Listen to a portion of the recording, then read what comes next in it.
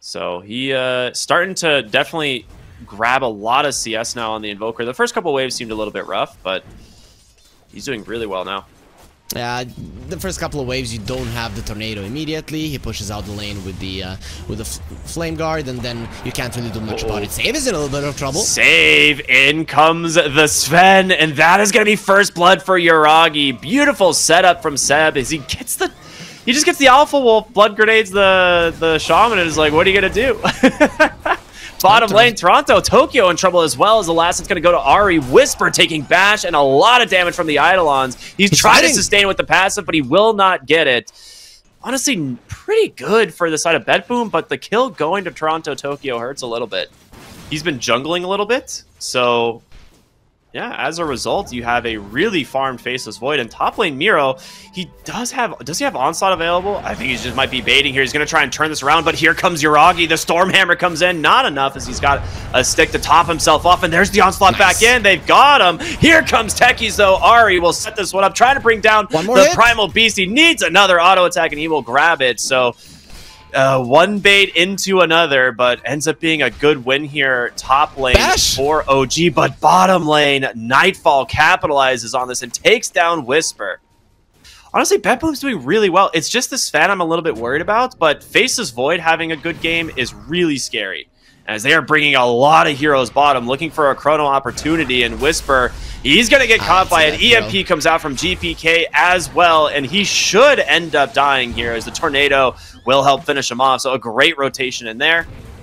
And meanwhile, the Ember Spirit does not find anything top lane, so you're not going to be able to find an opening with enough heroes to get the kill. So OG, this is what they do. This is how you they punish. Even 10 minutes in, they punish you not having a chrono. But now Black Hole, yeah, I mean, they're bringing everything bottom, and there it is, the Black Hole from TORONTOTOKYO, catching the Techies as well. In comes the Enchantress. They're trying to keep Ahri alive. Nice. The Deafening Blast, perfectly done by GPK. They still managed to take down the Enigma, and BZM is close. Do they have the detection? But the chains hits the 3 creeps instead, and GPK will walk away.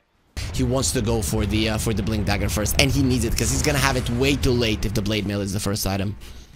Yeah, I was gonna say, like, the lane was looking okay the first few levels, but honestly, that one death hurt him quite a bit, because that Faceless Void just got such a quick level 6, being left alone in that lane for the most part. GPK finding a kill onto BZM is incredible with the help there of the Shadow Shaman, but Nightfall with a perfect chrono, just like, guys, go away from me, I don't want to deal with you. Yeah, they're not gonna be able to dive. Well, another tower gonna go the way of OG. But losing that mid lane, that is pretty huge. Yeah, for sure, for sure. Let's see, though, TORONTOTOKYO is in a lot of trouble. Both are going to pop here. Beautifully done by Ahri to set that one up. That was a cool attempt at play. He spawned the Eidolons because he knows he's going to be caught, but again, mid lane. Dude, 2 in a row onto the Ember Spirit. Save and GPK have his number. Beautifully done. And, I mean, this is kind of the problem of picking a hero like Ember Spirit into a Shadow Shaman. You have such long disables. Yep, and BTBOOM are playing it perfectly, really. Every single time they use their ultis, every single time they could have poked at the mid tower, they did, and now they're punishing the Ember, which could be a problem for them in the later stages of the game if they don't. Dude, I love the aggression from GPK's Invoker so far in the game. He is top of the net worth for his team. He's got that vessel done. The Invoker Shadow Shaman duo, man, that is really scary. Looking to see where the Enchantress is. Seb is in the mid lane. Because now dying here, it is not a good death. Yeah, and he's in a lot of trouble. Great chains out here from BZM, and they're going to turn it around. He onslaughted in for this, so he cannot escape, and the magic damage is there. BZM grabbing the kill. Great turnaround from Seb. It's not a good death, but he's not even gonna die. It's gonna be a great bait. Awesome, awesome, very nicely done. So they found a hero that's gonna be surviving a little bit longer. Even the Primal Beast can sometimes have issues. Oh, the Techies. Same in some trouble this game. Yeah, he really is. He is just doing so much work on this Shadow Shaman. This is your blink reveal on Wisper. I feel like you have to find something here, but the Invoker will be the one that breaks the smoke, and oh, what a tornado from GPK. He's got him. There's going to be the Hex from Save. BZM's going to offer some help to save him, but they can't. There's just too much damage. Ari on this techies, thinking about coming in here as well on Seb. They're doing some work. MieRo goes in with the onslaught. BZM is out of resources completely. He needs to dodge this one out of the trees. You need some help here. Your Ember Spirit's the one who's gonna go down. The movement of BTBOOM is so clean in that fight, so you can save those for bigger fights to threaten the enemies, as you've already gotten yourself in a position where OG's plan to shut you down hasn't worked. And it's not stopping. Bottom lane, the jump in. Ari's thinking about trying to cancel it, but can't do it. 4 heroes again from BTBOOM, and they will take down Wisper on this Legion Commander. The hexes have just been devastating from save. And you have this Enigma that is incredibly farmed as well. He has the Vlads, he has the drums, he is looking for his Blink Dagger, he's over halfway the way, to it. He's neck and neck with your Legion Commander in terms of CS, or in terms of net worth. And they found BZM. Yeah, beautifully done. Wisper trying to save him, but there's just way too much damage, and it's just overwhelming at this point. MieRo just trying to get his hands on something for a pulverize, but he will be able to blink away. Probably one of the bigger objectives that they can get. OG looks like they want to contest. I mean, they know, but I don't think they're going to make it in time. The Enchantress trying to make his way there, but... Maybe a steal? It's too late. Aegis will hit the deck. BZM does find TORONTOTOKYO up onto the high ground. The question is, can you do anything? Wisper goes in for the duel, but this tornado is there, and Yuragi can't do anything. They just get a beautiful chrono out from Nightfall. The jump in. He's just taunting him at this point, as Ari will do a decent chunk of damage here on this techies, but it's just too much. They find Seb as well. MieRo hits him with the onslaught, grabs him for the pulverize, and Seb will fall as well. A triple kill for the Faceless Void, as it is all BTBOOM. A little bit of a cool detail there in the fight, that they're probably listening quite a lot to their captain TORONTOTOKYO, because he lost the gem and he probably said somebody pick up the gem and everybody's running to it. The duel comes out though. This is a nice duel once again, but the tornado is there, and Wisper, he just gets collapsed on. The team can't make it up onto the high ground. They're looking to try and jump on top of Nightfall. The Lincolns will protect him. Seb is wrapping around the backside, but Save gets a grab onto the Sven, will get canceled out by Ari. He gets the black hole up. It's going to get canceled, though. They find the kill. The Techie's mind doing work, but you're fighting under way too much damage from BTBOOM, as they will have to get away. Nightfall will pick up that gem once again. And this Faceless Void is very scary. The TP coming through. GPK not done. Trying to maybe look for this Enchantress, but Nightfall will disengage instead. He does get himself out. And once again, BTBOOM, they save their gem despite the Enigma dying with it. And Seb is not done. He knows that they have to pressure still. You cannot go back. But yeah, well, in the end, it wasn't a good move. You know you have to do something more, and then mistakes like this happen. It's amazing. You just Malefice Creep Wave, spawn Eidolons, and those will push for days. So they're looking maybe to go for GPK here, but they're going to respond as an immediate TP response from Nightfall will push them back.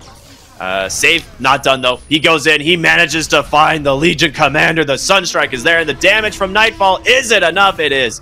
He gets himself another kill, 6-0 and 11. He has had a fantastic game. They're still looking for GPK, but they can't find him. He's just reading this too well. They know there's got to be some sort of vision here, and they will just take down another. Nightfall with a double kill. Bash after bash, finding this opening. That's the thing that's so hard to read with the new Sleight of Fist, with like how long the attack strike interval is now compared to what it used to be, right? So he's like throws the tornado thinking it's going to end, and it's like, nope, he's halfway through the duration. BZM gonna get found here. In comes Save once again, and he will get caught from a Sunstrike. This Shadow Shaman is just, I don't know what to say. It has been completely destroying OG this game. Falling down in terms of net worth. Nope, he's pretty much neck and neck with the Sven, which is hella impressive even in this scenario. Dude, he's just not done. He will never stop. He sees a hero somewhere on the map, and he will punish you. Tornado into Sunstrike. Nightfall will be the one that grabs the last hit. There's nothing that's safe for the side of OG. This Shadow Shaman will be everywhere. If we claim the high ground in our big jungle, we will fight them only if they are in the lane. If they're not showing in the lane, we will go back, because they're deep in the enemy territory. You're just gonna die. Wow, he died fast. That is incredible. Well, you know, you're probably not gonna be able to take Nightfall down, or at least even duel him or stun him. yeah, they've been doing really good at just dropping these. The GPK Invoker having that second Lincoln's makes a big deal, and Seb, he just comes back to die, and in comes Nightfall. He gets the Chrono, catches the Ember Spirit. There's gonna be the Sunstrike as well. You're gonna lose Ari on the techies. Triple kill for GPK, putting a stamp on this game, as it is almost impossible. Here they go, the backside. There's going to be the great duel. In comes the Sven, but the Pulverize is there. Wisper's trying to survive, but it's Yuragi versus the world, but he cannot do it alone. Nightfall will beat him down in game 1, going the way of BTBOOM. I know that this Enigma might look like a core, but it's actually support. You've gotten a position 5 of the enemy. I think OG just wanted something before they called GG, but BTBOOM, they stomped the hell out of him. Yep. You have a 275 movement speed Viper versus a 340 movement speed Gyrocopter. You will not be able to play like that. And they have Flak Cannon back up. MieRo might just be dead here, honestly. The Flak attacks from downtown. They got him. Yuragi's got the first blood, baby. Gyrocopter doubters in 2024. Where are you? It happens, but nice attempt there. Usually versus the Invoker, you cannot dive because the Cold Snap and the tower are just gonna be hella annoying, and you won't be able to close the gap even if it's just one hit that you need. But he... Okay, that's really gonna hurt him if he dies now, and he's dead. Oh boy. Well, GPK with the tip as well. I mean, this guy is just such a good Invoker player, and yeah, he just baits BZM multiple times, it seems. And start the first 2 days with just losing every single game. It's gonna be a problem mentally as well as, I mean, score-wise. 0-4 is not a good spot to be in. They're bringing the numbers. They've brought the Enigma here. Yuragi trying to get aggressive, trying to take down the Viper. They almost get the kill, but they've got too much damage with the help of those Enigma Eidolons, and we're seeing both teams try and make this rotation to the enemy safe lane. They want to stop the reload. Who is going to be the one that gets caught? They want to stop the reload, and this is a perfect opening to go for it. They have the Spirit Vessel as well. They're going to try and just like find the IO on the backside. Yep, that reload not available. Beautifully done. They've got the Gyrocopter. Nice. Incredible kill from them. Seb does get caught by GPK on the backside. This is such a great rotation. Beautiful. It does cost you a tower on top, but that's fine. I mean, they're bringing in a lot of heroes. Wisper here as well, looking to get MieRo underneath the tower. There's going to be the RP, the Bushwhack, the Skewer. They got him. Okay, a nice little pickoff onto that offlane Viper. Yep, with you killing him, now this rotation from BTBOOM doesn't get them anything other than the kill. And you are killing the win condition, but you're not opening up the map. Woo. BTBOOM were constantly out pushing the mid lane, and again it was chip damage that got that tower down. This is actually huge. I've seen so many Blink Dagger Magnuses fall flat because they didn't have their tower early on. Well, they're looking for MieRo on the bottom side. There's going to be the Viper Strike coming through. This guy's tanky, man. He's got 20 stick charges as well. Can you burst him down in time? They can't, and in comes Yuragi with the help of Seb. That will be able to finish him off. Wisper, nice grab there, slowing down the Viper. They do get a nice ward down, so in the future they're going to be able to use it, and they're still hunting. If Wisper stays here, he's very dead. Nice read that he needs to bail right now. Well, he goes right back in. There's going to be perfectly timed. Just Cold Snap Tornado, instantly brought down. GPK with another kill. Yuragi thinking of going in. They have numbers coming through from the side of OG, but you've got to find this Enigma as well. You cannot allow him to just get this black hole. Good position. Who are they going to find? Oh, they find save on the backside. Here comes TORONTOTOKYO, the illusion rune. He's like, I gotta bail, man. That black hole, he's looking for a target. Call down. Coming through just a zone off the backside, but in comes Nightfall. They burst the IO.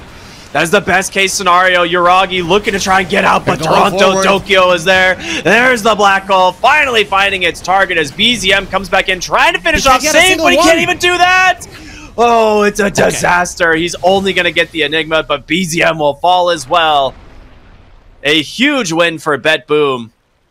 What a read from Nightfall. They do grab it with a Sunstrike. They are going to commit for this, so they know that this is happening, but Good positioning here, honestly, from OG to bring all of their heroes up here. They're like, yeah, we will protect it. We will get this Roshan.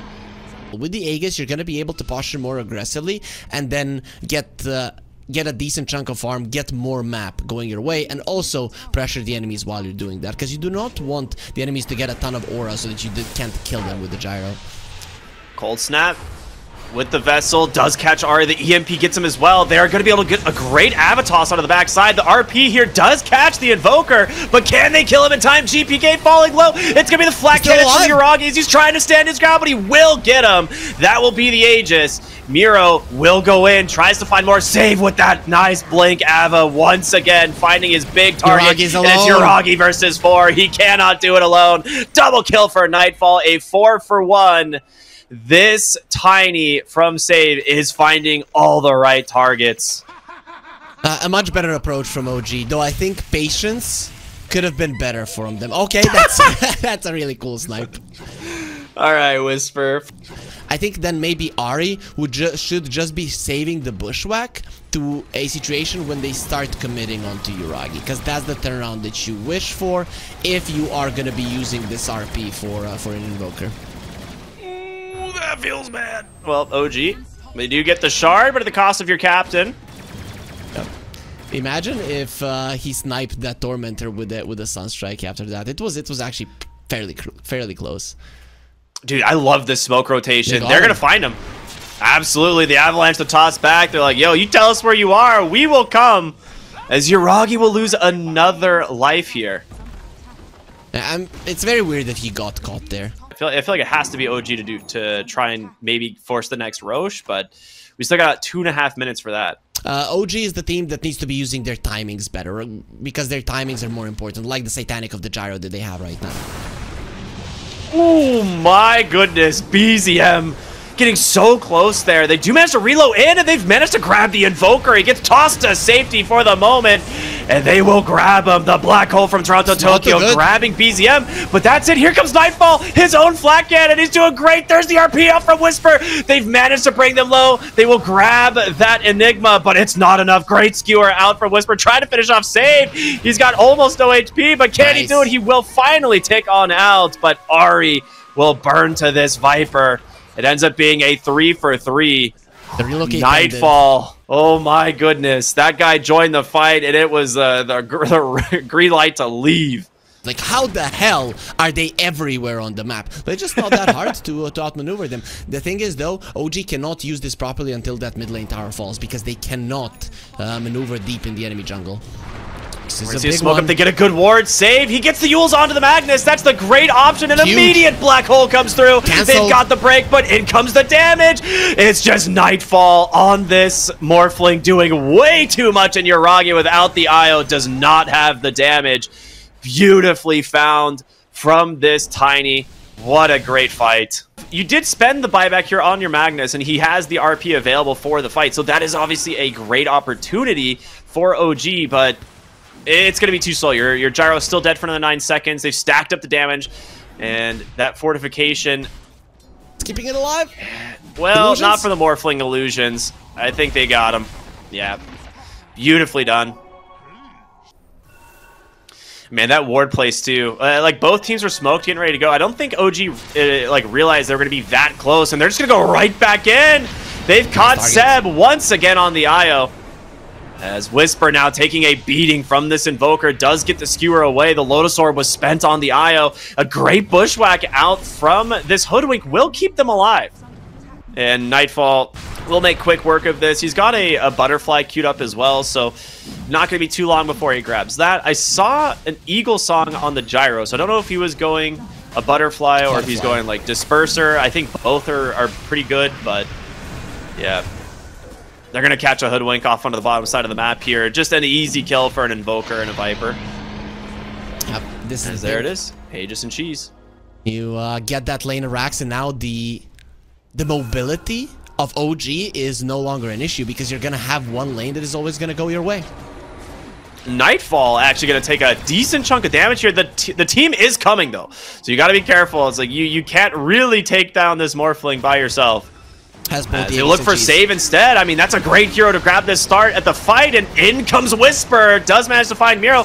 The Yules will buy him a little bit of space, but there's going to be the RP. They're trying to finish one off. TORONTOTOKYO in the black hole. He catches 2 on the backside, and it's the best targets he could grab.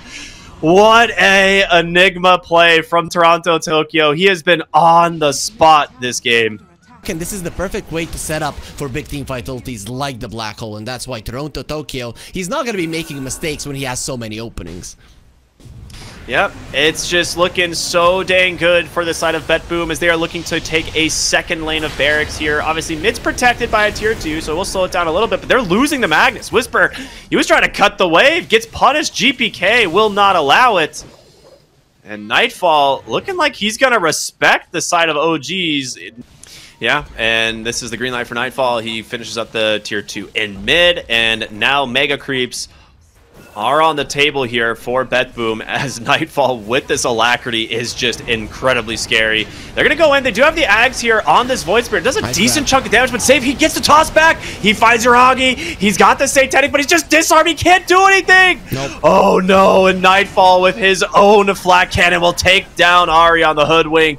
Death from above, says MieRo. This base, it belongs to BTBOOM, and they are putting a quick finish to this game if they get the chance. Yeah, they're coming, and I talked about RPs, and you have to be patient. Well, now I have to be patient for 40 seconds until your gyro comes back, and you don't have that much any longer. Yeah, I mean, they're going to jump in once again on the Void Spirit, but a great Yules out from save as well. As BZM, you just got to find something. You have the RP available. They're trying to just pop this Aegis, but can they even do that? Nice dodge there. Oh, they get the Morphling. He's at the fountain. Still surviving. He just waveforms away. You're kidding me, Nightfall. They can't get it. They're just trying to pop the Aegis, but it's not happening. For now, BTBOOM seemingly respecting the threat of OG, and they will back away. Oh, he snipes him with a quick shockwave. As they will have the remnants available. This guy is really tanky. The silence is there. In comes Yuragi, the sharpshooter as well. The waveform will get him to safety. And you are now forced to stay in your base. There is a black hole back up and available for this Enigma. He is just waiting for his target. They're going to go in once again, and there it is. The toss back. They get the gyrocopter. And without that guy, I don't know how you keep yourself in this game. BZM trying to finish off TORONTOTOKYO will be able to do so. Staying pretty aggressive here onto the backside. Pops the Mantha to try and run, but the chase continues. Double kill for Nightfall on this Morphling. There is a buyback available. It is up to Wisper. Can you RP and drag the entirety of BTBOOM into your fountain? I feel like that's what it's going to take. Nightfall with the flak here, just working on the throne. MieRo on the backside offering a lot of damage as well. They jump in, they get the silence. BZM, can he do it? He's trying his best to toss back. He says, get away from me. Fortification for the moment will buy them a little bit of time. There's the RP, the skewer. Can he get them close enough? It's not. They're too far away. And Nightfall will finish the game as BTBOOM take the series 2-0. They gave their hearts and souls for that defense. Unfortunately, they didn't really stand a chance at doing so. When the gyro came to a point where you're just gonna get black holed and die, there's nothing that your team can do about it. You're not tanky enough yourself to survive through it. At that point, the game was just over.